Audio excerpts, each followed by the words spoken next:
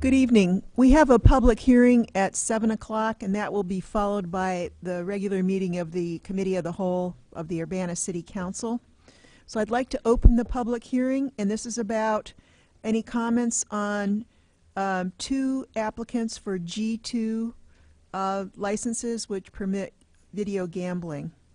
The first is for Trident Partners at 5 Points Commercial Center, doing business as Ruby's at 510 North Cunningham, suite number 5. And the second is for Class G2 liquor license for SOI LL Soil Restaurant Systems, doing business at Dottie's, 2740 South Philo Road. So is there anyone who would like to comment on either one of these applications? If you would, please come forward and speak into the microphone. Please say your name. Yeah, just take a seat there and please speak into the mic.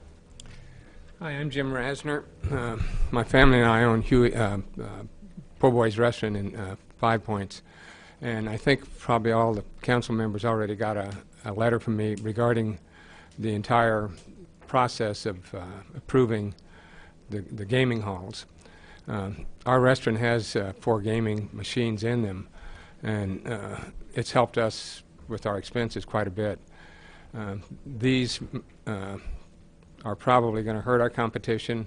That's the way it works. I don't have anything against it. What I don't like is seeing rules changed for the gaming halls only at the expense of restaurants. Originally, it was supposed to be 500 feet parcel to parcel.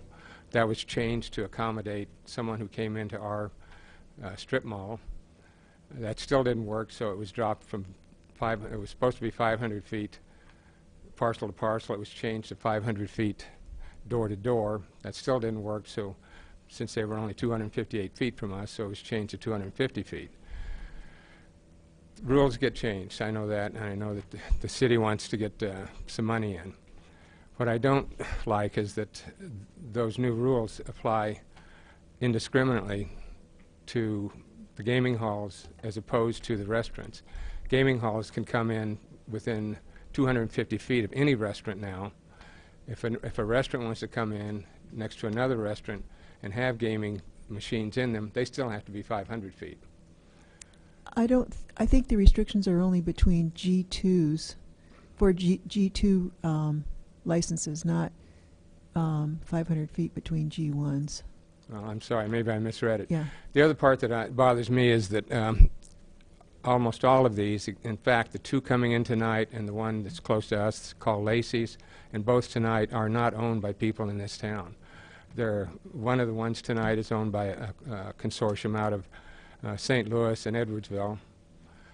The other 2, the one close to us and the other one that's out on Philo Road, are both owned by people from Springfield. These come in, take a lot of money out. I know the city gets some money, but it takes a lot of money from the people in the town, and they hire very little people. We have a typical small restaurant. We hire 15 to 20 people is our typical payroll. These places will come in and hire 2 to 4 people, period. That's all. Okay. So I would like you to have that in mind when you start thinking, let's pack the whole town with these places. It hurts local business, and it's really not good for everybody. Okay.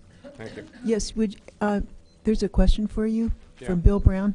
So you said you had 4 machines. Is that because that's all the space you have, or would you have another one if you needed it?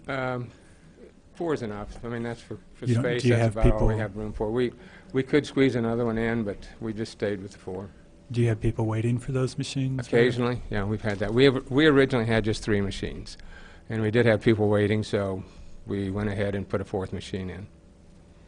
Okay. It didn't seem to change a lot, the bottom line, but we don't see people waiting anymore either. Okay, thanks. And thank you for bringing the papers by. I do appreciate that. Any Anybody other else? No? questions for Mr. Resner? Thank you. Thank you very much. Is there anyone else who would like to testify at this public hearing? Yes?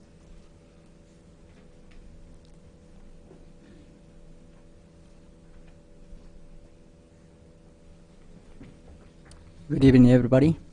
My name is Mauricio Salinas. I am one of the owners of El Oasis here on 5 Points, and I oppose to slot machines or liquor licenses because pretty much the 5 Points strip mall is a mall where a lot of family and kids come, and I believe that selling liquor there or having slot machines is going to contradict what the city of Urbana is, meaning that some of us who are local owners are trying to create paths for the kids to go in the right way, the right path, but liquor and gambling, I don't think is a way to help us. I'll give you an example. El Oasis is giving 50 gift certificates a month to Leal Elementary School for those kids that had been attending the whole month with no tardiness or no missing days. We are trying to do this because we wanted to, in combination with the elementary Leal School, trying to fix that little problem that the school has. Having a liquor license or somebody selling alcohol next to us is going to really hurt because kids come and we don't know what kind of people are going to be attending this business. Besides, as the other gentleman mentioned, we're local owners, and there is other companies coming to our town and pretty much are going to push us out of business. If I am to have a business next to a liquor store, I will wait until my contract is done and then move my business somewhere else where there is not a liquor store or a gambling business next to it. That's all I have to say. Okay. Diane Marlin has a question. Where is your business located? 510 North Cunningham, Unit 14. Thank you very much. Thank you. Is there anyone else? Well, if there's no one else who would like to speak at the public hearing, then I will close the public hearing. Thank you all. All right. The City of Urbana Council's Committee of the Whole will come to order. Will the clerk please call the roll? Mr. Ammons, Here. Mr. Brown, Here. Mr. Jacobson, Here. Mr. Madigan, Here. Ms. Marlin, Here. Mr. Roberts, Here. Mr. Smythe, Here. Mayor Pressing. Here. All right. Are there any additions to the agenda? Any staff reports? Mayor? We've received a couple of awards. We got one from the Champaign County Conservation and Development Association for the Boneyard Creek, and then we got one from the Preservation and Conservation Association, PACA. And so Bill Gray and Libby Tyler and I were there yesterday. So people appreciate what we've accomplished with beautifying the creek. So we also got an award from the Arbor Foundation, a growth award, in addition to being a Tree City USA, that we've made progress, making things even better with our tree program. So I thought that was nice that we got the recognition. So I wanted you to know. All right. Thank you. Diane? I have a report. I serve on the Market at the Square Advisory Committee. I just wanted to remind people that the Market at the Square opens this Saturday, starting at 7 a.m., so the 2015 season will begin this weekend. And I also wanted to let people know about a new feature that's operating in conjunction with the market. Every Thursday afternoon at 4 o'clock, live on Channel 3 WCIA, our market director, Natalie Kenny Marquez, will be cooking live on screen, and she'll be using seasonal fruits and vegetables to prepare dishes. So and she's got the first 4 months, I believe, mapped out. So starting this Thursday, 4 o'clock, Channel 3, I encourage people to tune in. And the recipe cards then will be available each weekend at the market that people can follow up and purchase and use. Thanks. All right, anyone else? Okay. Approval of the minutes of the previous meeting. Is there a motion? So moved. Moved by Aaron, seconded by Charlie. All those in favor say aye. Aye. All those opposed, nay. The ayes have it. Public input. I have a public input card from Bishop King James and the Reverend Dr. Evelyn Underwood. They are continually concerned about the Dr. Ellis subdivision sewer problem. I have a card from Mary Eaton. The topic is smoking ban. Indicates she does not wish to address the committee, but is in opposition, and I'm assuming opposition to allowing smoking, or in opposition to it being banned. Okay. That was my assumption. I just want to make sure. Jane, I'm sorry, I can't read the last name. Woodcock, okay. Smoking ban, also in opposition to allowing smoking in the building. Cheryl Bundy, Other way. you want to allow, you're good with smoking. All right, okay, all right.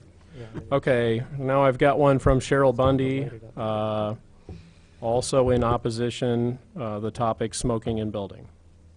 So, again, you want to be able to smoke in the building. All right. Patty Greider, smoking ban, does not wish to testify, but is in opposition, again, to banning smoking. Patricia Hubert does not wish to testify, but is in opposition to banning smoking in the buildings. Judy Thomason does wish to address the committee. So.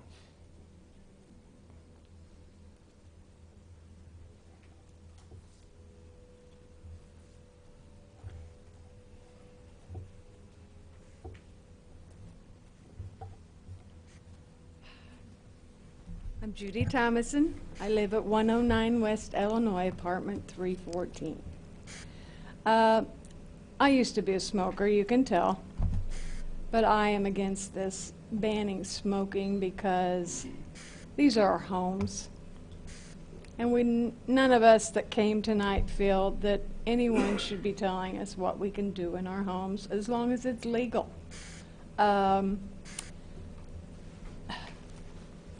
I don't do this very often, I think you can tell. We sign a new lease every year, and our lease says we can smoke, we can drink alcohol. And they're signed once a year, January through March. And I think these people started complaining way back in December, knowing they were going to be signing new leases. And I don't understand why they would sign a new lease that says you can't smoke. You can smoke there. It's not that we don't care that they have problems. We all have problems. We're all seniors, and we are all disabled people, one or the other, or some of us have both.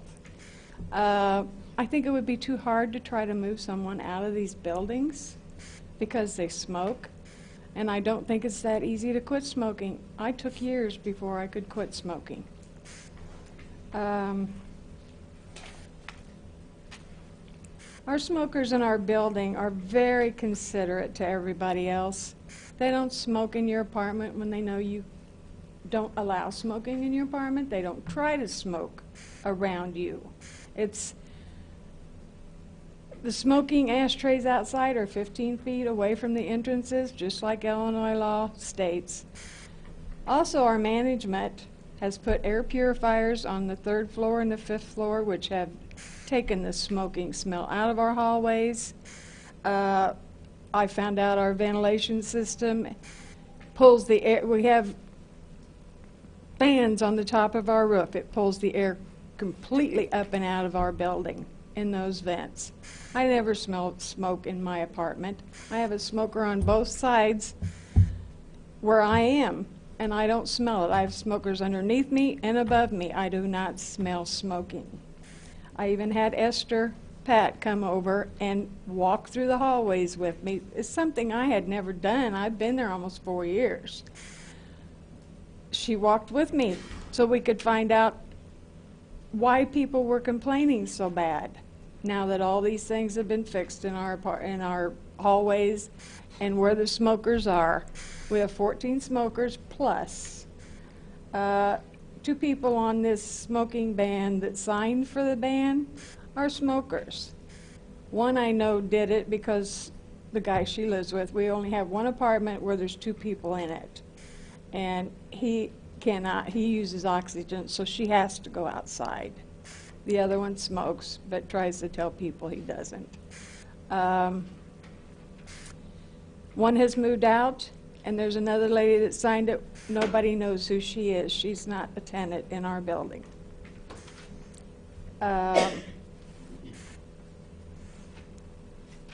Management has also ordered new door sweeps for anybody that didn't have them, and a lot of the complainers don't have door sweeps under their doors as of April 8th when Esther went walking with me. And like I say, moving is not an option for people that are old. Some of them don't even come out of their apartments to go downstairs and eat at a party with us. We take food to them. That's all I can think of saying, other than it's our home. Okay, thank you.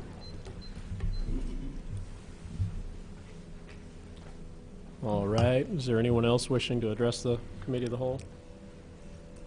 All right, then we'll move on to agenda item number 5. Proposed ordinance approving the Champaign-Urbana Solid Waste Disposal System Annual Budget, FY 15-16.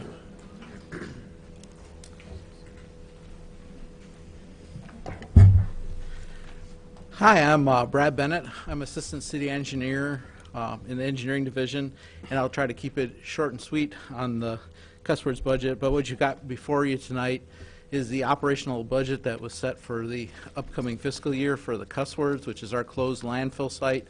It's out at the landscape recycling facility. You can see we've got budgeted for this year $46,987. The costs are shared between the City of Urbana, the City of Champaign, and the University of Illinois.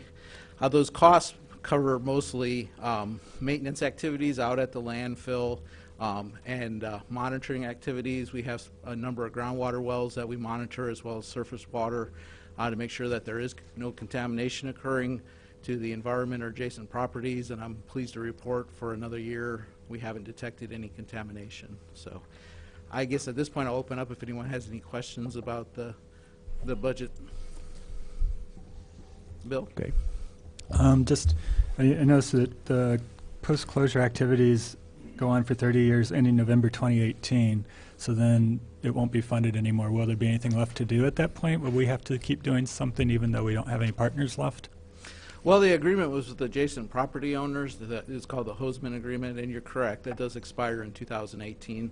I don't know if we'll necessarily stop activities out there. I think it would be prudent for the city to continue to monitor. We may be able to reduce expenditures at the end of the Hoseman Agreement and not monitor as many wells, but we'll probably want to continue to make sure that we're not getting any environmental contamination or affecting any adjacent properties, at least to some extent, but we might be able to limit it.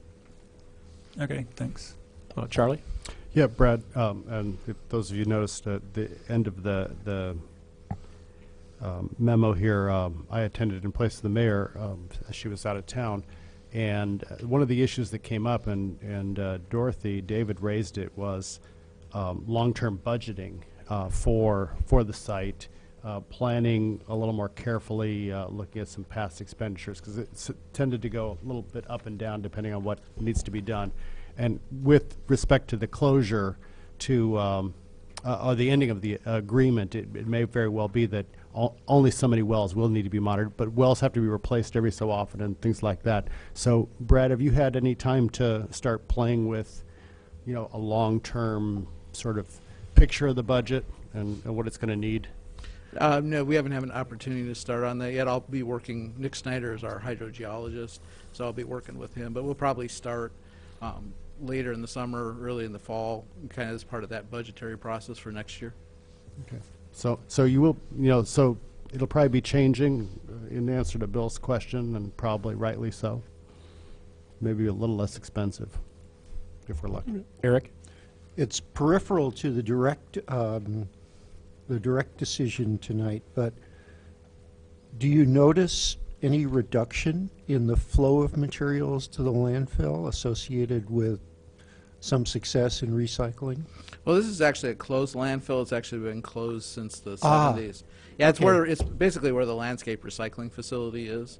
Oh, okay. So we're just keeping an eye on it, make sure, there's no new materials going into it, but just to make sure nothing's leaking out of it. Okay. Charlie? Move to send to council the recommendation for approval. A second. All right, it's been moved by Charlie and seconded by Dennis. I do have a couple of questions, though. Okay. And I know the costs for this kind of thing go up and down. Well, it's clear by the graph you have, or by the budget you have laid out here.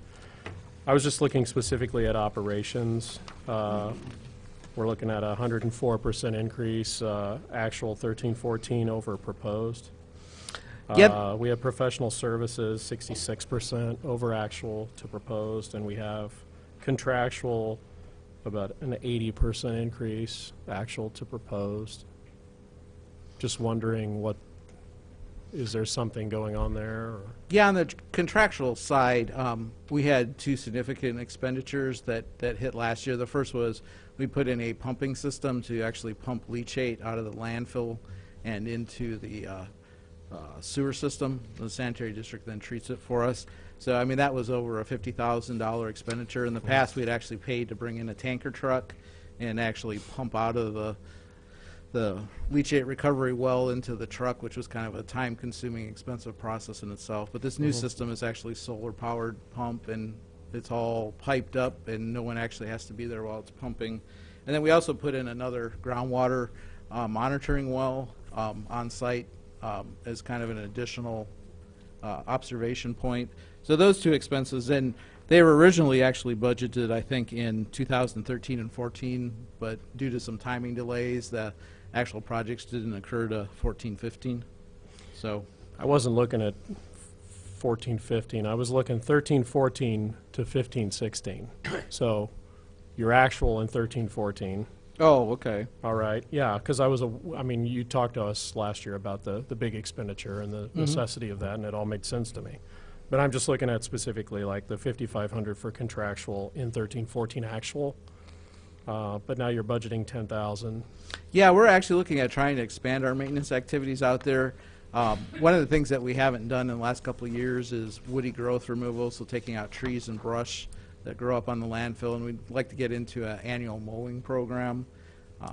We also have a little bit of grading and erosion control work that we need to address out on the landfill face. I mean, the idea is, over time, if you don't take care of these items, you can see a degradation in the landfill. So there always is going to be a certain amount of maintenance associated with the facility. Sure. Okay. Well, I was just curious about why that was almost doubling. And then the water sampling analysis, I mean, that's doubling over 14. Yeah, and you can see there's actually a $2,500 increase just from last year to this year, and that has to do with the new leachate pumping facility. We have to do some additional sampling with that for the sanitary district in order for them to accept it and treat it and dispose it. So those numbers were bumped up. But I think probably the biggest difference for the cost between 13-14 and 14-15 is we typically do a 3-year contract for those services. And in fact, I'm getting ready to put the contract out right now, so you might actually see a bump up again in 16-17. So between 13-14, 14-15, a new contract, or the contracts changed out. So there probably was an increase in the cost between the two contracts, the old one and the new one. Is that something that's competitive, or is it just pretty much one company? No, it was competitively bid. In fact, I think we actually had 4 bidders on it. Okay. Dennis? So one of the things you mentioned, I want to ask about You're doing some woody growth removal on the landfill. Wouldn't it actually be more like ecologically useful or something to have forest growth or vegetative growth capping the landfill? Maybe is that not preferred? Is that not good landfill management? Will this always be like a bare landfill? Well, I mean, it's not a bare landfill. I mean, they've actually got a pretty good prairie species growing on top of it now. They are actually doing some experimental work looking at planting trees on landfills to actually suck up some of the leachate, as opposed to like we do. We collect it and send it to the sanitary district for treatment, but that's kind of still in the experimental phases. Right now, the current EPA recommendation is to keep woody growth off the landfill. Usually there's a 2-foot thick clay cap over the waste, and the idea is you don't want the tree roots to be penetrating and breaking that clay cap and allowing water to get down into the refuse. So usually they discourage woody growth. But like I said, they are actually doing some experiments, I think, with some hybrid popular trees and stuff, actually looking at that as a treatment option for the leachate. But it's kind of experimental at this point. Surprising. Okay, thanks. All right. So it's been moved and seconded to send ordinance number 2015-04-037, an ordinance approving the Champaign-Urbana Solid Waste Disposal System Annual Budget FY 15-16. On to council with a recommendation for approval. All those in favor say aye. Aye. All those opposed, nay, and the ayes have it. Thank you.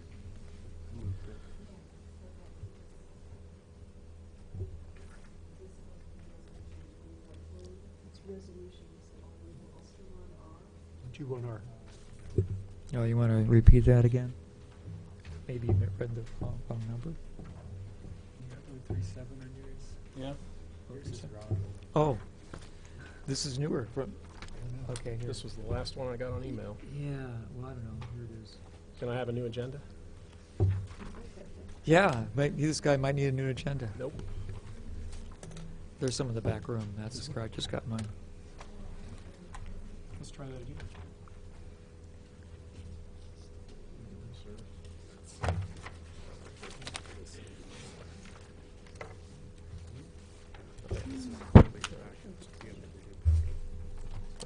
Well, the one that was mailed to me. I didn't even get an agenda on mine. All right. I do have one now. I picked one up in the back of the room. So let's try that again. Resolution number 2015-04-021R, a resolution approving the Champaign-Urbana Solid Waste Disposal System Annual Budget, FY 2015-2016. All those, the motion has been made and seconded to forward this to the council with recommendation for approval. All those in favor say aye. Aye. All those opposed, nay, and the ayes have it. So next up, we have ordinance number 2015-04-038, an ordinance approving a redevelopment agreement, first amended and restated with Frasca Associates, 906 and 1402 East Airport Road. Libby? Good evening. This is an amendment to an agreement, a redevelopment agreement that was passed back in December 2012, and the amendments pertain to the timeline, which would now extend through September 2017, coinciding with the IDOT grant that was obtained in conjunction with this agreement. Also, adjustments have been made to the project description, including the Phase 3 project, which is the one that is being worked on currently. Fiscal impact would remain as it was assessed back in 2012. Any questions? Diane? One of the terms of the agreement is that the company would make, quote, reasonable efforts, end quote, to develop 40 new jobs. Do you have an idea how many new jobs have been created since this development agreement went into effect in 2012? Those efforts are underway. I don't have an exact number today, but I know that they are in recruitment mode and have every anticipation that they will easily make those jobs. So, Bill? So I understand the main advantage is to get this road built and hopefully in the future there'd be some kind of industrial park development there. There's several high-tech firms already in the area. I've been a little confused why the runway needs to be demolished. I know they aren't using it, and that you know, they apparently had liability insurance expenses that were more than expected. But is that a potential asset that some future industrial park might find attractive? Does that improve the value of the land by not having a runway on there? I'm not sure why that would be part of it. Yeah, it's probably hard to speculate that it could be reused. I think it's a desire to reduce the amount of impermeable land on the property. I don't know if we have an industry representative tonight, but that's my understanding, to reduce the amount of impermeable pavement on the property. I guess I understand the cost to them because of our stormwater fee for that. If it would be an asset to the potential redevelopment or potential development in the future of the industrial park, or even potentially an asset, and I would rather see the money not spent on destruction of the runway. I'd rather see it marketed on, or used for marketing the property, and I'd be willing to make an exception for runways within the city limits of Urbana that wouldn't have to pay the stormwater fee if that's the only thing that wants them to get rid of it.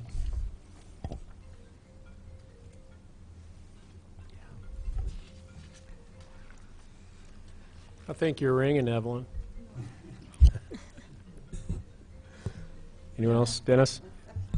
Yeah. So it seemed like that the amount of construction or expansion wasn't quite what was originally imagined, and so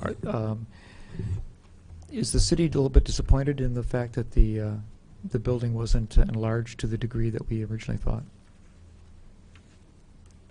I think that there was, this project happened a little slower, and they had some setbacks, but now it's back on track. And I think that the reconfiguration of the project that's described is satisfactory to the city, and they're meeting their goals and attracting those jobs and helping the city in accessing funds for a road improvement that's been in our comprehensive plan and in prior agreements for some time. It is an important company, and they have very good jobs, and they are expanding, and that was the goal of the agreement. The amendments are more qualitative than they are quantitative. The timeline is still consistent with the state-imposed timeline. We would love to see more projects like this in this area, and we would love to see more benefit to the road improvement as well. This is maybe the first step, and we would love to work with Fresca on developing more of their major land holdings that they have in North Urbana. So this is the first step, hopefully, in doing that. We would love to also see further development in the area, including the redevelopment of the Hanford Inn site and the Pickerel Farm, which could be a combined development site. Of course, I realize that's on the east side of Cunningham. On the west side of Cunningham, where Farm and Fleet is, there are a number of potentially subdividable commercial lots that could be developed and would benefit from this road improvement. So, yes, we'd always like more, but this is a first step in expanding the job base in this part of Urbana, and we hope that there will be many others to follow. Okay, and I totally appreciate. We want to see this develop. If we're approve the $425,000 property tax rebate over this period, what will we do if they come back, or if they come back, say in like 4 years, and they have a proposal for, an outlot redevelopment? Are we going to? Is this going to? Would that affect any future development? Affect this agreement? would we be entering yet another agreement for further future tax rebates? Are we going to, I guess what I'm wondering about is, are they going to double up in the future if Well, there's continued development? I think what happens with these redevelopment areas is the first ones to participate maybe get a higher boost from the government, from the TIF district. So certainly O'Brien's was a major anchor to get this going. And then Farm and Fleet was part of that initial deal. And we've had, north of the interstate, we've had very few redevelopment agreements. At some point, the economy is strong enough and the TIF gets towards the end of its life and you're not going to see as many redevelopment agreements, or perhaps the funds aren't there to have the same redevelopment agreement. So this is still fairly early in the TIF district. The road improvement is going to benefit many other properties, but it's just like maybe somewhat in our downtown. There are major projects that we participate in. The types of projects have changed over time. I think in TIF 4, just because there's a redevelopment agreement with one employer, that does not guarantee that there will be the same type of agreement for another project. We are still in the stages of trying to get this redevelopment area going. So we look at each development agreement case by case on its own terms. We do have some small programs that we administer just in the staff, and those are as the funds are available. So we would likely provide those to, say, smaller projects or business relocations, things of that nature. I know there was, we've also had other projects that have benefited Soccer Planet, Michelle's Bridal, and Creative Thermal Solutions. And those are a little bit to the south and west of this particular location. So we've seen some good activity, but hopefully this will bring us more along Airport Road. Eric? Do we have a precedent for making tax rebate agreements conditional on an expected level of job creation? Or is that ever done? It's not my area of deep expertise. So, but obviously the context of the question is, would that be appropriate here, or is that just not done? Well, the reason we are looking at the job creation here is because of the EDP grant. That's a requirement for the grant. But typically we would look at the whole package, but first and foremost would be added tax base. That's the goal of the TIF, is to add tax base either by improving properties that are devalued or building new, which is optimal. But in addition, as you see in our memos, we look at job creation, we look at sales tax, hotel motel tax, economic vitality, adding an industry or type of business that has been a target for us. So those are all part of that fiscal analysis piece that we do, again, case by case. But I guess my fundamental question is it ever done? Is it appropriate to do to make the actual provision of tax rebates in the forthcoming years, in some sense, dependent on some performance measures, or is that just you hope for that, you expect that, but there aren't really consequences if that doesn't happen? Well, there are performance measures for the TIF agreements because it's a percentage of the increment that's built. So that's the guarantee. That's the source of the funds. So that's really what we like to look at, is the property tax increase that's generated by a project. Bill? I was wondering how this interacts with the enterprise zone. Are they currently in the old enterprise zone? I'm not Okay. not sure. It's very extensive, but I think I can answer your question regardless. When you overlay TIF and enterprise, the TIF is takes over in terms of property tax. benefits. However, the sales tax benefit for being in an enterprise zone remains the sales tax exemption on building materials. Okay. But you can't layer them. Right. Maybe But they some can still get the counties sales do, but tax. Champaign County will not allow that. So the TIF takes precedence. So then, And I do think it's enterprise zone because I believe they've come in for those certificates. okay. So they finished phase 1 at the end of 2012, I think, and I was wondering if there'd been any payments to them, rebates. I didn't see any evidence that they'd received any payments in our budget. I didn't see it. Do you happen I'll to have to know? look, Okay. and I can get that for next Okay, week. thanks. Aaron? So, Libby, you talked about the number of jobs, or we've asked about the number of jobs, and you said that they were good quality jobs. Do we know how much do they pay? I mean, how do we know what makes them good jobs?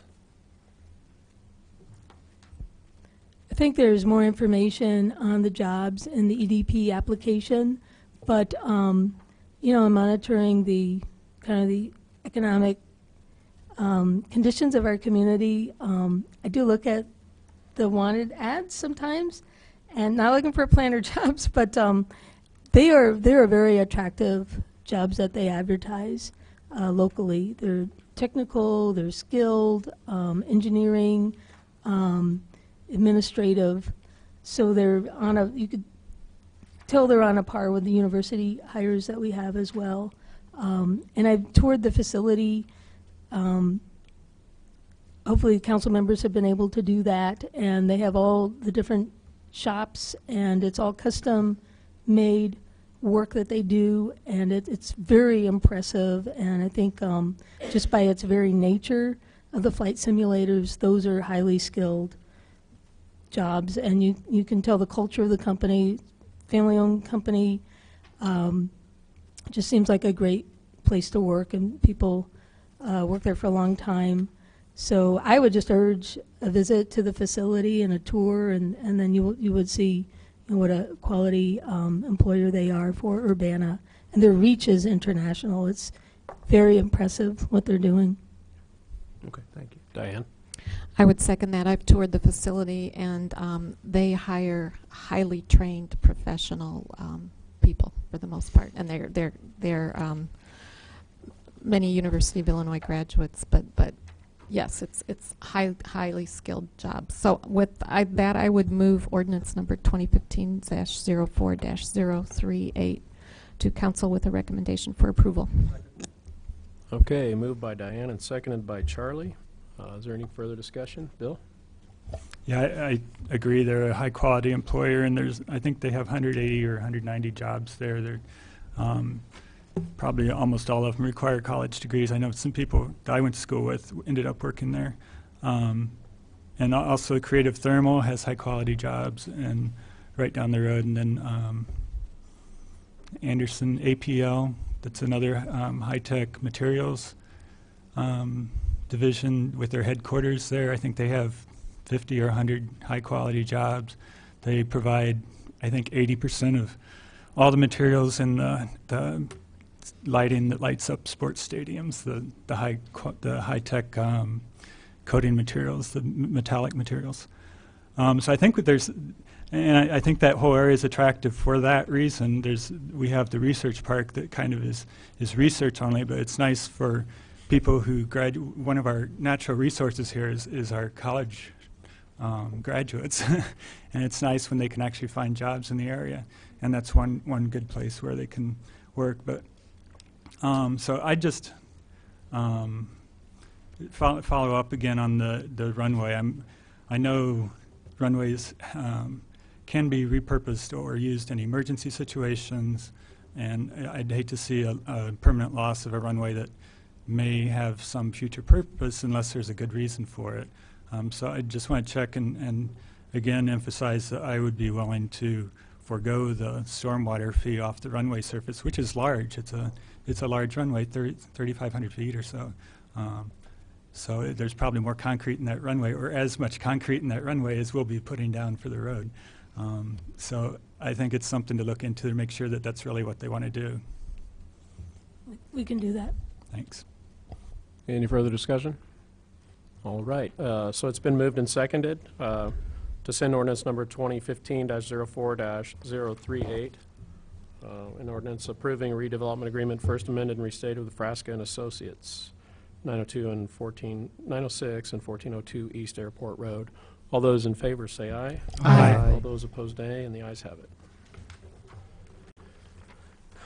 So agenda item number 7 is ordinance number 2015-04-040, an ordinance amending Urbana City Code Chapter 14, Section 14-7 regarding schedule of fees, subsections B through P, licenses and permits, excluding liquor. Go ahead.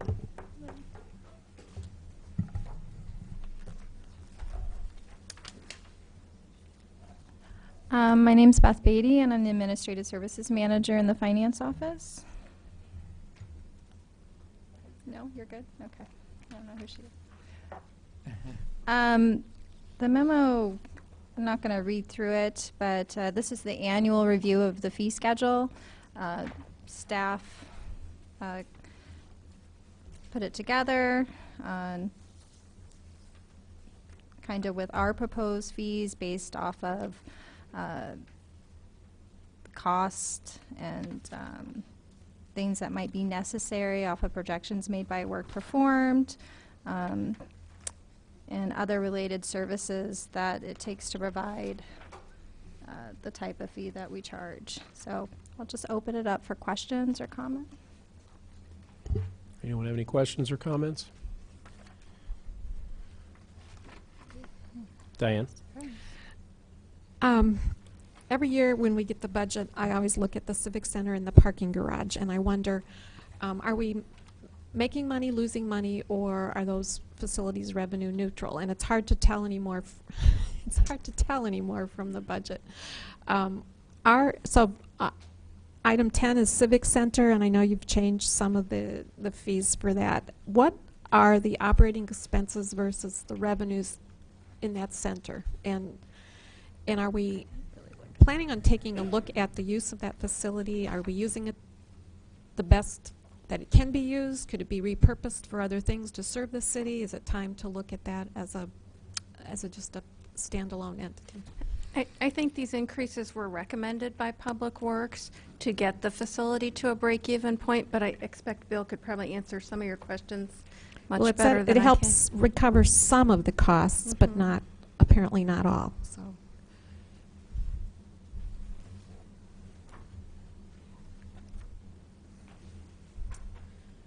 The last fiscal year, we broke about even on the Civic Center. And I think the year before that, it was close to a break even too with revenues and expenses. So the increases are to try to keep pace to stay neutral for the Civic Center. The parking deck, I cannot give you the exact cost, expenses versus revenue, but it's safe to say that the expenses far exceed the revenues generated at the parking deck. Far exceed. So is that something we'll be looking at before too long? Generally, we've treated the MVPS as an entire system, not separated out the parking deck per se. That's how we've done it traditionally in the past, but it's other revenues that have helped. For example, we're looking at probably $500,000 in maintenance and repairs in the next 12 months at the deck. So that's just something that happens pretty much every 10 years to keep that facility in good shape. I would say that I think at some point in time here before too long, we're going to have to look at parking fees as a whole. I don't think that time is now. We're actually looking into implementing a pay-by-cell system similar to what Champaign is doing, which will make it much easier for our customers to pay parking fees. And so I think, you know, strategically it probably makes sense if we're going to talk about increases in parking fees to do it after we've implemented that change. Because it just makes less and less sense to be charging 25 cents an hour to park in an indoor facility and paying somebody to collect quarters from people. So it's a very good deal. It's a very good deal. Okay, my other question then is regarding, and I think I brought this up during our budget meeting, was the rental registration fee. which was increased about a year and a half ago with the intent of hiring a third inspector, and that has not happened, and we've been told that probably won't happen. So, can someone comment on that? Where is that? It's on page 8 and 9. On the, any changes to that program, I think we'll be discussing in the budget presentation. We did have the 3 positions filled and then lost Right. one of the employees, and now we're looking at some automated systems as well as some agreements for services. So we'll have more information at the budget, but we want to be able to keep providing the level of service that's indicated by these fees. Well, I just want to make sure that, I mean, when we raised this fee, it was specifically, we told the public it was to pay for a third person to, you know, shorten the inspection cycle and provide better service. So if we're not hiring a third person, then I think we owe it to the public to demonstrate how that extra money that's being collected is being used to provide the extra level of service that was promised. Or if we're not, then you know, we should, how can we justify this extra fee? We'll have a presentation at budget time on an approach that hopefully we can have a third position and more automation and get that level back. That's the plan. But we do have a vacancy now, and that we might retool the vacancy, but I agree with you that we do need the bodies to do the work. That is a plan. The position that we had devised probably needs to be modified. But I don't have all the information tonight to present. However, we'll do that definitely for the budget. Okay, thanks. Dennis? Yeah. Could you clarify a little bit for me the changes in the public television access fees? That's on page 6. It looks like a lot of particular costs that people would have in using the services are being scratched, and we're going down to a basic in-state membership and out-of-state membership. And can I ask, should be in-city and out-city? Or why is it state? This was just the direction from the IT director who supervises UPTV and their staff. I don't really know more than that. The other, with the fee in regards to decreasing, they're just getting rid of first hour and the second additional hour at a different cost and just making it a flat fee for $50 per hour. And I would imagine that's just to cover cost.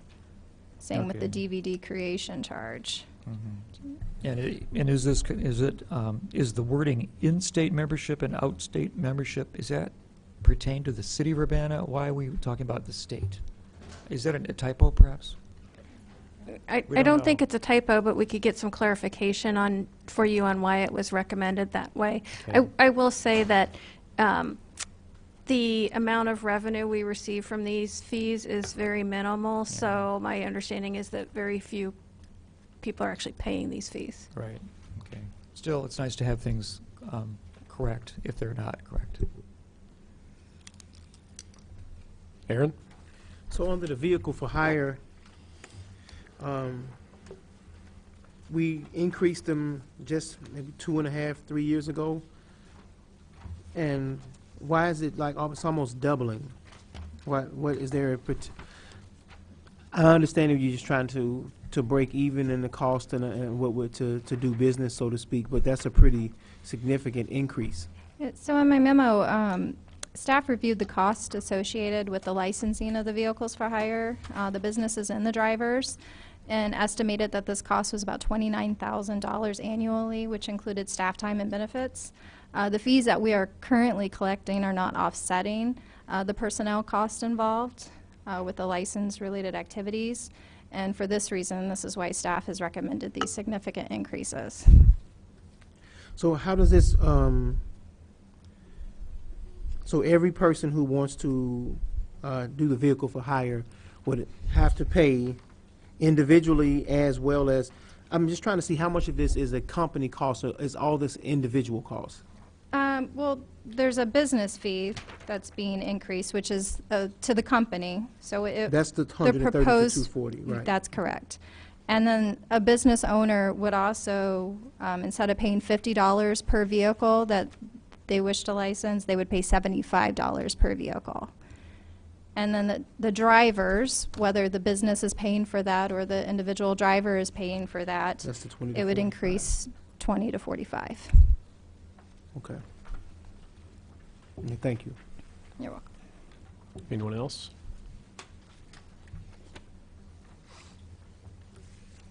Wow. I had a couple questions. Okay, go ahead. So, I noticed under the fiscal impact section here, we're talking about, within this document, estimating about $251,000 in additional revenue to the city. And then there are going to be further recommendations that will raise that overall tax and fee increase in aggregate to roughly $1.1 million for this year. Okay. This is probably more commentary than a question, but I raised this last year, and I'm gonna re-up it. I don't necessarily think it's appropriate to have Beth come here and sit in the seat when a bunch of people, the folks who are running the departments, give her the information, and then they're not maybe here or able or ready to justify those. And I know that there's ongoing discussions about fees and budgets, you know, and the revenue to pay for the city's expenses. But basically, we're being handed a list of fee increases with precious little information or ability to ask questions. And like I say, I know that there's going to be more discussion down the road. But here's my other kind of fundamental problem with this process.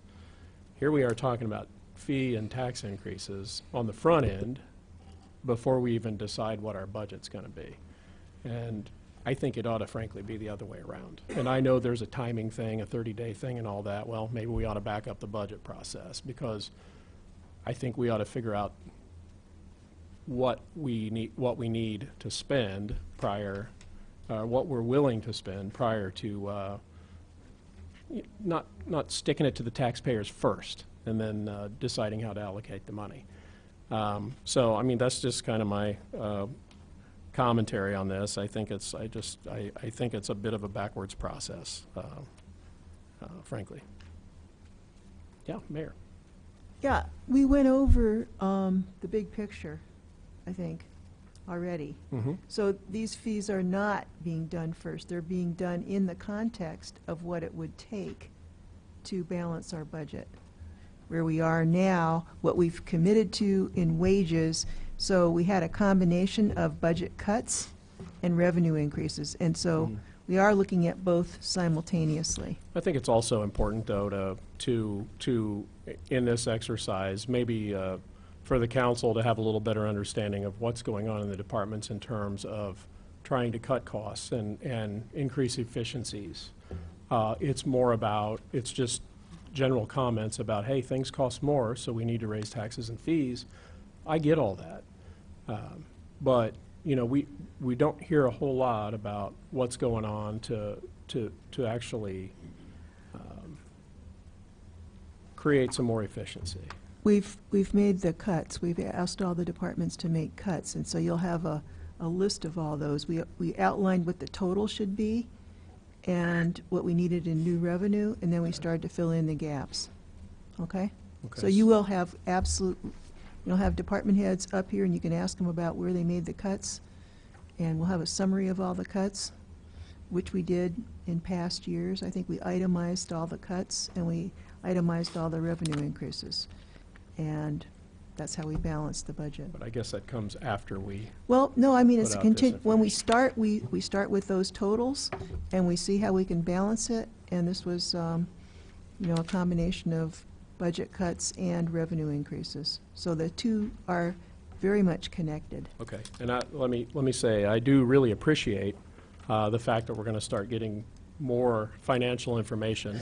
I think that's very important as well. That's been something that, since I've been here at least, has been almost non-existent, and I do appreciate all the efforts that are being put in by you, and all of the staff to provide more information.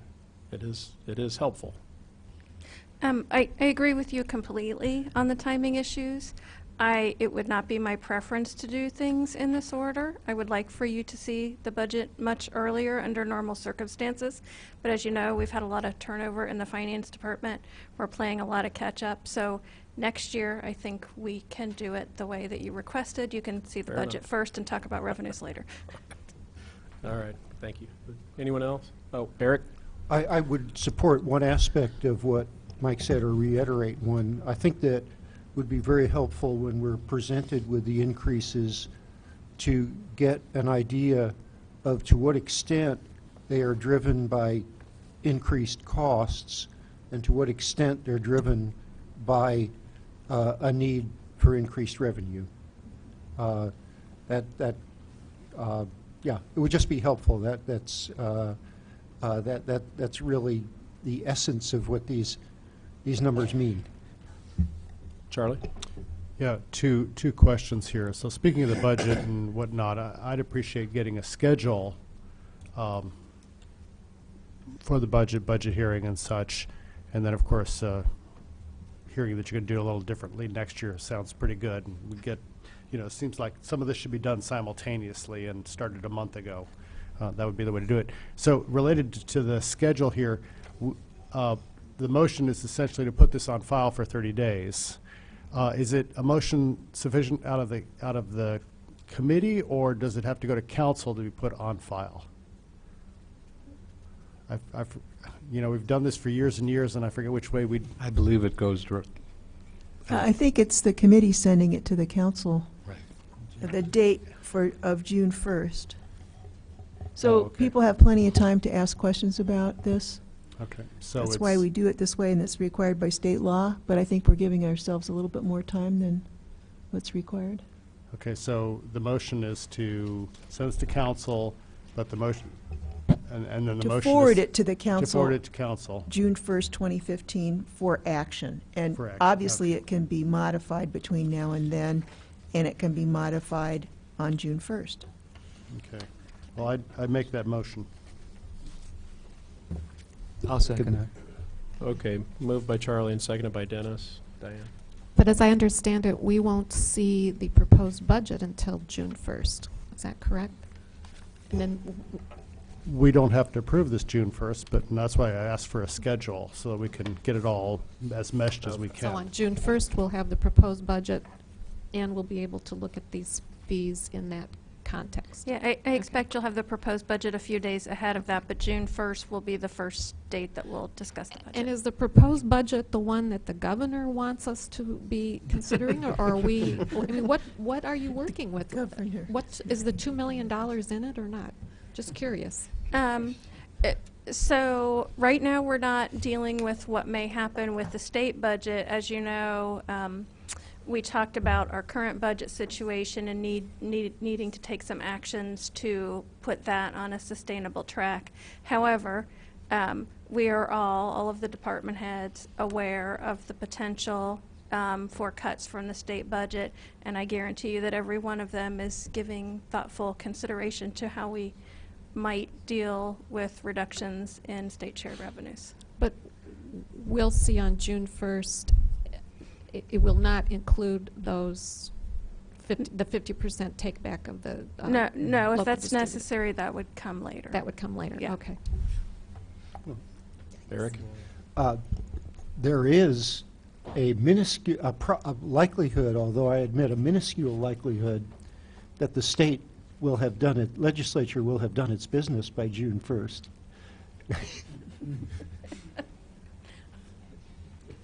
Well, it's entirely possible. Anyone else?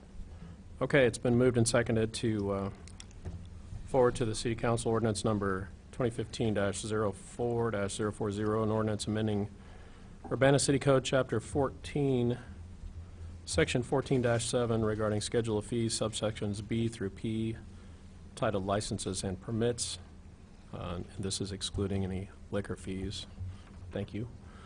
So all those in favor say aye. Aye. All those opposed, nay, and the ayes have it. So I'm actually only just the co-chair of this meeting tonight, since I can't participate in any of the rest of the agenda, because as a local liquor license holder, state law precludes me from participating in any discussion or action on liquor license-related issues. So with that, and with the committee's indulgence, I'll pass the gavel over to Diane and leave, if that's all right with you. And I haven't seen my kid for 5 You days. should be in time to see the second half, too. Trying to get home before bedtime for the kid. We're going to pick up the pace here. Okay, next on the agenda is ordinance number 2015-04-041, which is an ordinance amending Urbana City Code, Chapter 14, Section 14-7, regarding the schedule of fees for liquor licenses.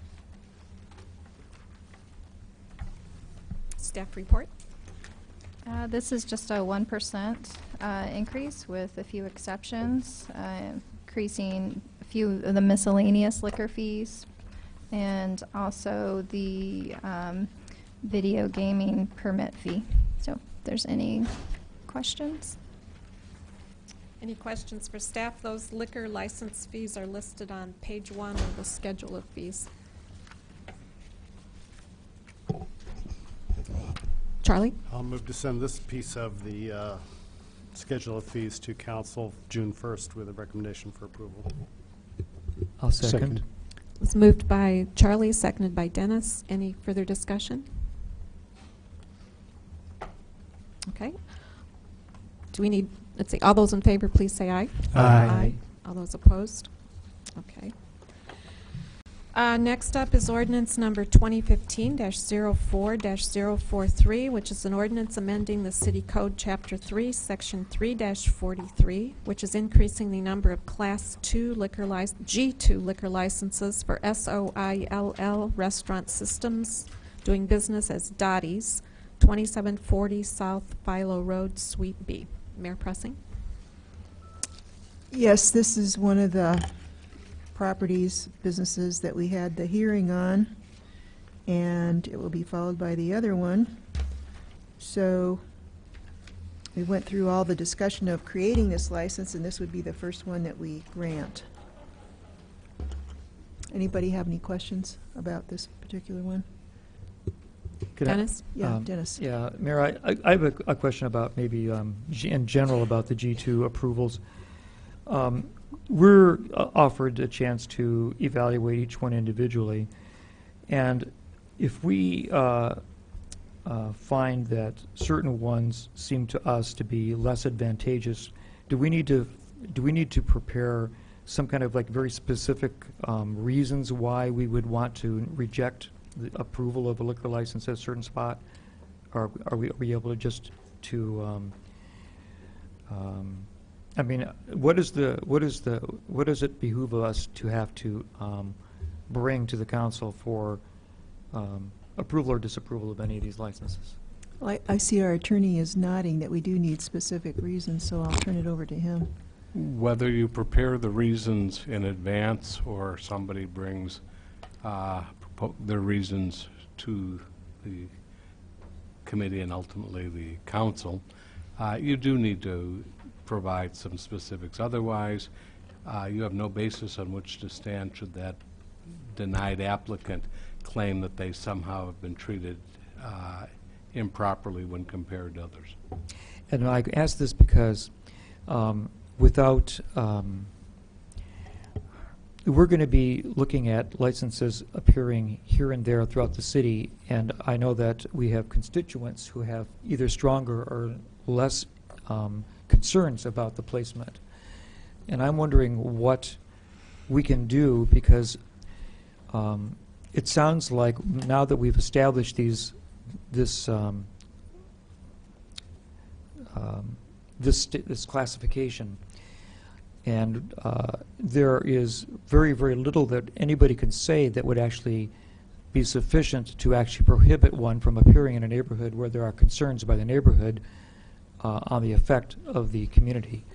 And I'm wondering if just the opinion of a group of neighbors is going to be deemed sufficient to consider seriously of denying a license, because I see the potential that if there's not a way of the community itself to weigh in on this and request the license be denied, we will have a license approved every single time one is brought to us.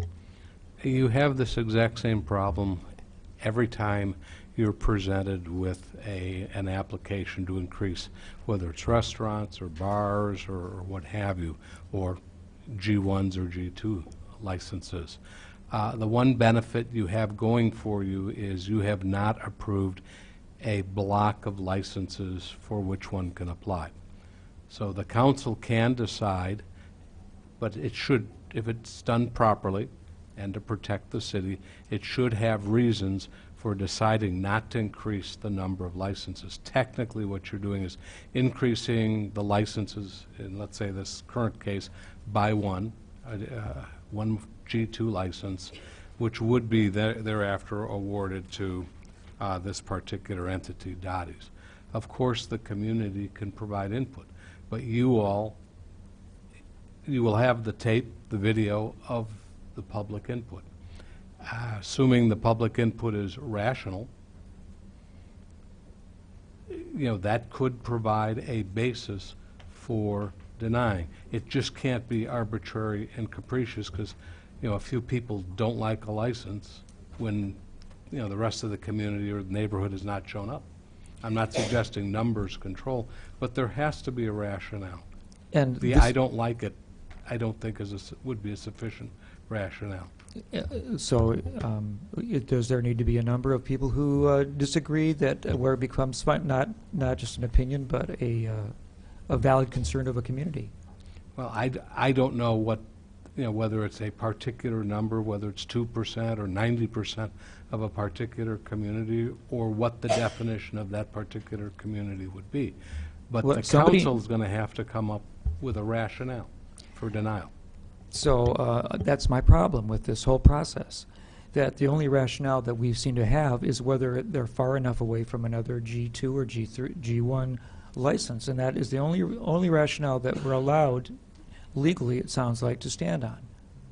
No, it could be that. So give me an example of what would be a true rationale that would be acceptable. Business may not be well funded. Okay. The business owners have a reputation of not operating a professional, quality facility, whether it's in another community or what have you. Or maybe the layout of the space is not conducive, or maybe whatever additional security that the state requires for these licenses is not there. But I just think that any cogent gambling organization who wants to open up 1, 7, or 17 different locations in the city, if they can find the locations to do it, will proceed to do so if they wish to. And there will be very little that we can do to decide to cap them, unless we choose, perhaps as a city council, to enforce a cap, because is that a valid thing that we say at this point we feel that there are sufficient outlets for this business, and we now vote to cap it? You can. You can definitely say, we don't want any more. The problem comes is when you say no to one, and 2 months later, another one, a different one applies, and that one sails through the council, and it's nearly identical to the one you just denied. So that's when the problem. But that's the benefit of, you always have a cap on every one of these licenses, right, and you can choose to increase them or not. Well, and you don't need a real reason for deciding not to increase. But the problem comes is when the next applicant applies, it's presented to you all, and you then say, okay, well, we'll raise the cap for this one, but not the prior one. Well, and that's the loophole. That's the Achilles heel of this entire process. Bill? I guess along those lines, I think each of us could have a different cap, and at some point we'll start each voting no. And when there gets to be 4 of us doing that, then nobody else will get one. So that could be one way to cap it. And then I think even in the event that we vote no, if somebody comes along and says, I want to open a movie theater with 4 screens, but I want to have a gambling parlor next door, I think that would be a big enough reason for that it would serve the best interests of the city where we might want to vote yes. And that would probably be legal because that would be an additional incentive. Yeah, these things, and that's why this system is set up for all the liquor licenses. There has to be a look-see on an individual case-by-case basis of each applicant and all, and that's also why Libby provided, relatively limited zones in which these things can be located. Any other questions or comments? Just so the public is clear, this is for a G2 license, which would be for a video gaming parlor where the majority of the revenue is, which is defined as where the majority of the revenue is defined from gaming rather than food or beverages.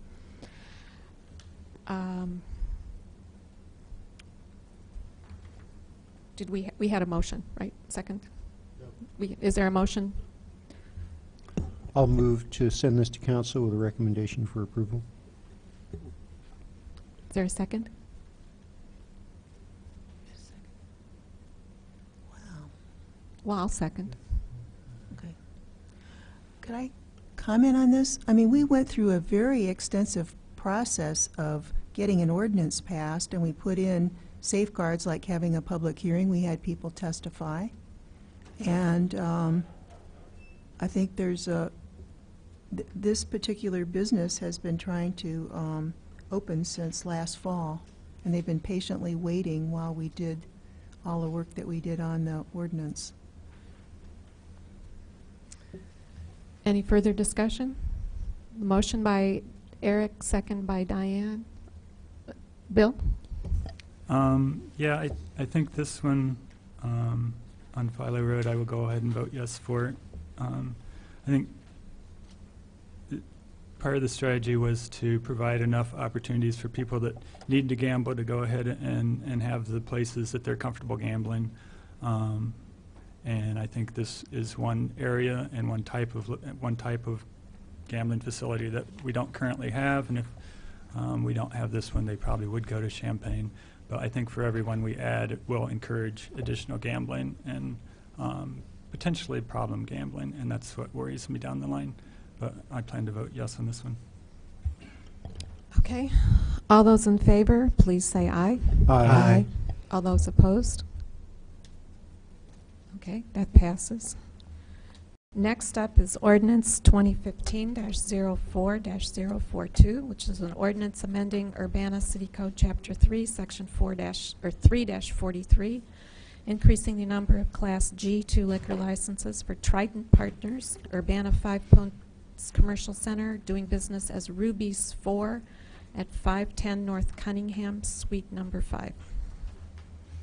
Again, this is another business that has been waiting for us to complete the ordinance, and they meet all the qualifications that we set out. And we did have a public hearing on it, and a couple of people who were in business did not want them because they said they were from out of town. So I didn't hear any other arguments against them, but that was what was stated at the public hearing. Eric? I did hear other arguments, and I wanted, make it clear that I'm considering those. One argument was by an individual who felt that the gambling establishment would be possibly a bad influence on youngsters whom this individual was incentivizing, actually through a cooperative program with Leo School, to come to his business. And the other was by a restaurant proprietor who was going to have this come very, very close and feared that this was a type of competition that you know, was in effect changing the rules. So so those were cogent concerns. I am, you know, I've tried to think about sort of the general impact of these establishments on the surrounding, on their surroundings, adjacent adjacent businesses. I guess the ones that I have, you know, the ones that I've looked at online and heard discussed and seen described seem to be pretty innocuous in appearance, and so I'm not too concerned about the influence. And I guess it's easy for me to say because I'm not the restaurant proprietor, but I don't see a really direct competition between a restaurant that is primarily, whose primary draw is food, and whose secondary attraction is gambling machines, as opposed to from another establishment whose primary draw is gaming and secondarily serves food. So I hope that I'm reading the situation right, but I think that these objections, I think that we could approve this without without doing damage to the people who raised those objections. Dennis? Yeah. Well, these would be my constituents, and I feel somewhat duty-bound to listen to their concerns.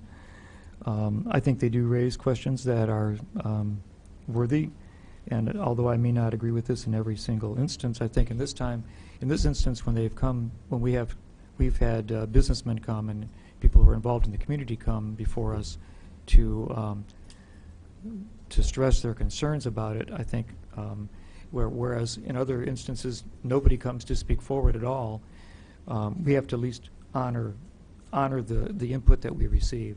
So I'm not going to support this one. Any other comments? Is there a motion for this ordinance?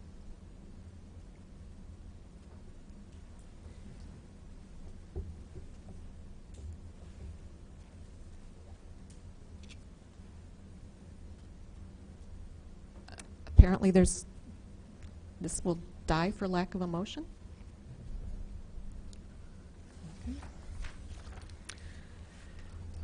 Next up is ordinance 2015-04-044, an ordinance amending Urbana City Code Chapter 3, Section 3-43, increases the number of Class G1 liquor licenses for Black Hawk Restaurant Group, LLC, doing business as Emma's, 114 North Vine Street, Suite 0.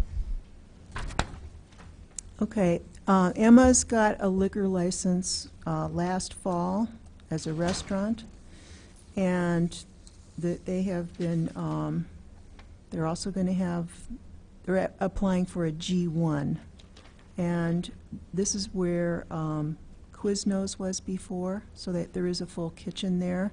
We asked them if they expect to make the 60% on gambling, and they did not, but if they do, then we would ask them to change to a G2.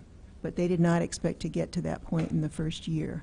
So they already have an existing license, and normally we allow someone to keep the license until it expires, which would be the end of June. But they paid for this license back in November. And they've been waiting also until we got through our discussion on the licensing for video gambling. Charlie? For some reason, it's places doing other business are a little more palatable, regardless. The question I have is sort of tangential to this. We have another facility that is also operating under a G1, but we suspect is really a G2, at what point do they get called in and asked for a G2? How do we move people from G1 to G2? And what's going to happen when we say, well, we don't want G2s or any more G2s? We could discuss whether we want more G2s, but I think you should do it based on how the business has performed.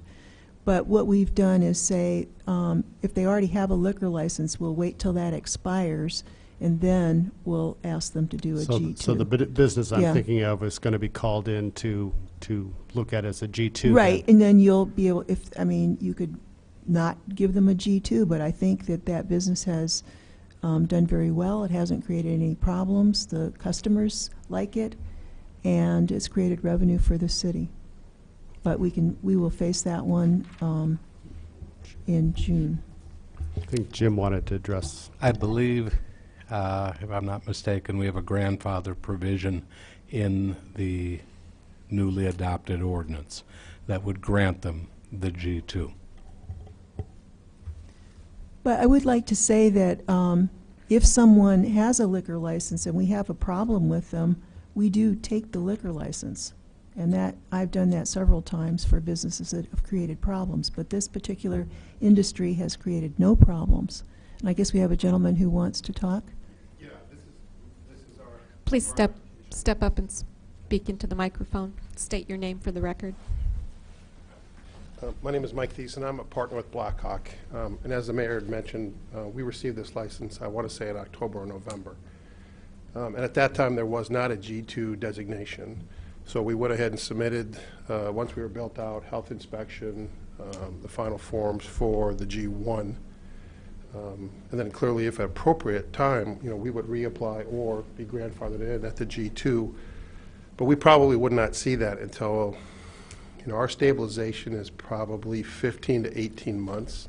So, they kind of track along, and then at some point, gambling will cross over from the food and beverage sales. And at that point, obviously, there'll be a discussion on a G2. So we stuck with the G1 because that's what we were granted previously. We know that we will not qualify for a G2 before June 1st, which, obviously is quick. So we're probably more at the mercy of you on what you think you should do if I don't want to go for a G2 based on what just happened 5 minutes ago, but if I'm grandfathered in, I want to stay with the G1 right now. So, and I'm happy to answer any questions. We're built out. We're just right down the street here on Vine near the Schnucks, about 2 doors at the Quiznos. We have a store over in Champaign, 2 stores in Champaign. Was at our store in Champaign over in Baytown, and there was 3 people from Urbana in there, and their question to me was, when are you going to be opening? I said, well, I'm going to a meeting tonight, so hopefully that will be soon. Jim? I'm not sure the grandfather would apply to you. We had a gaming hall that became a gaming hall in existence before this ordinance was set up. I think actually the grandfather provision is for that entity. Okay. Okay. And we don't have a problem coming back, when that discussion takes place, and let you know that for sure. Bill. A lot of, I think, our delay with why we're here now in May was we were backed up with the state because we all know they're the most efficient government we've ever seen in our lives. We were backed up in the state from November and October, ready to open, but we're here now. Yeah, I appreciate the fact that you've invested already a lot of money in that area, and I support the license. And actually, I think the fact that you had already gone ahead and invested that money and we saw you were ready to open is one of the things that prompted us to come up with a different licensing format so that we could prevent people from investing a lot of money if we aren't going to approve the license. And that's hopefully what we did with the previous one. I did have a question about the percentage of sales. It seems like your other places are doing about $1,000 a day in gaming revenue, so you're thinking that you'll be able to do about $600 to $700 in food? It all depends. Every store is completely different.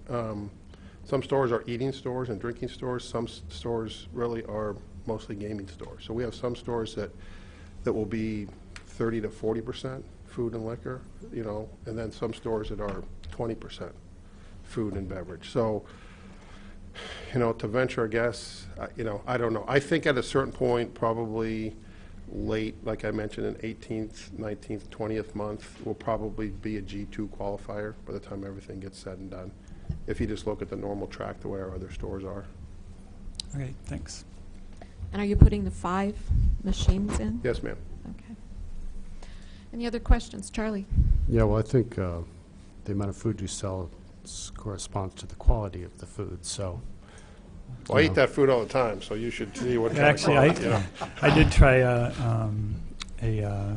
is it Italian beef, like fold over sandwich. Oh, thing. the Panini with yeah, it was good. Yeah, that's not bad. The chicken bacon ranch is I took it really home, good sandwich. microwaved it at home, but it was good. Did what I really recommend is the salted caramel brownie, pretzel crusted salted caramel brownie, which is really, really It's a good. good thing we had dinner.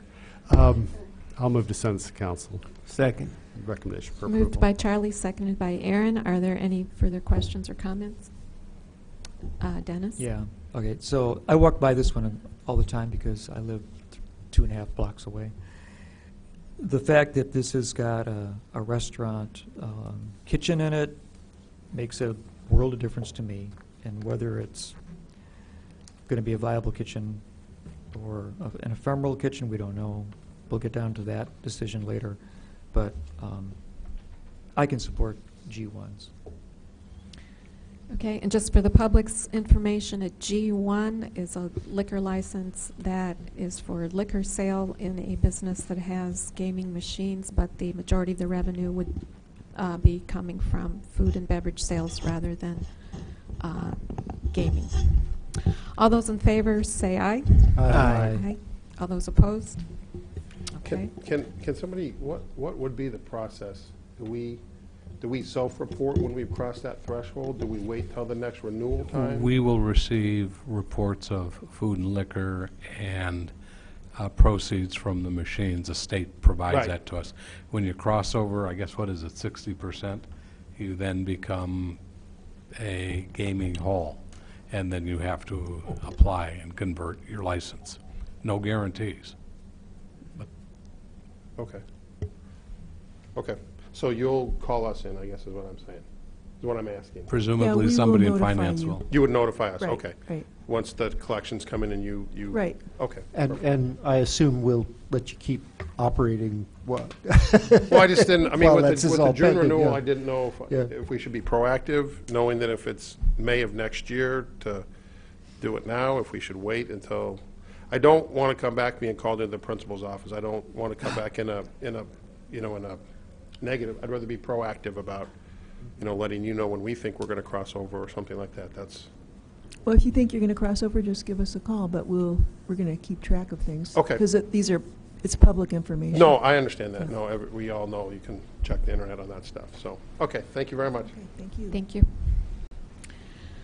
Next up is ordinance number 2015-04-045, an ordinance amending Urbana City Code Chapter 3, Section 3-43, increasing the number of Class G1 liquor licenses for El Toro Incorporated, doing business as Toro Loco, 1601 North Cunningham Avenue.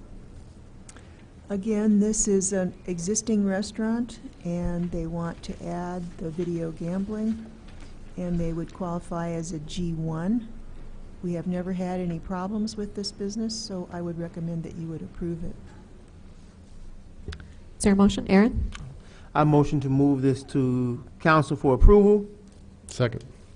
It's moved by Aaron, seconded by Charlie. Any further discussion? All those in favor, please say aye. Aye. All those opposed? That passes. Last on the agenda is ordinance number 2015-04-046, an ordinance amending Urbana City Code Chapter 3, Section 3-43, increasing the number of Class G1 liquor licenses for Gemini Milo's, doing business as Milo's, 2870 South Bilo Road. This is a very nice restaurant that's been in Urbana for a long time, and now they want to add the video gambling, and they would be a G1. They are primarily a restaurant. So again, we've never had any problems, so I would recommend that you approve it. Charlie? Move to send this to council with recommendation for approval. Second. Moved by Charlie, seconded by Aaron. Any further discussion? All those in favor, please say aye. Aye. All those opposed? That motion passes. No further business being before the council. This meeting is adjourned.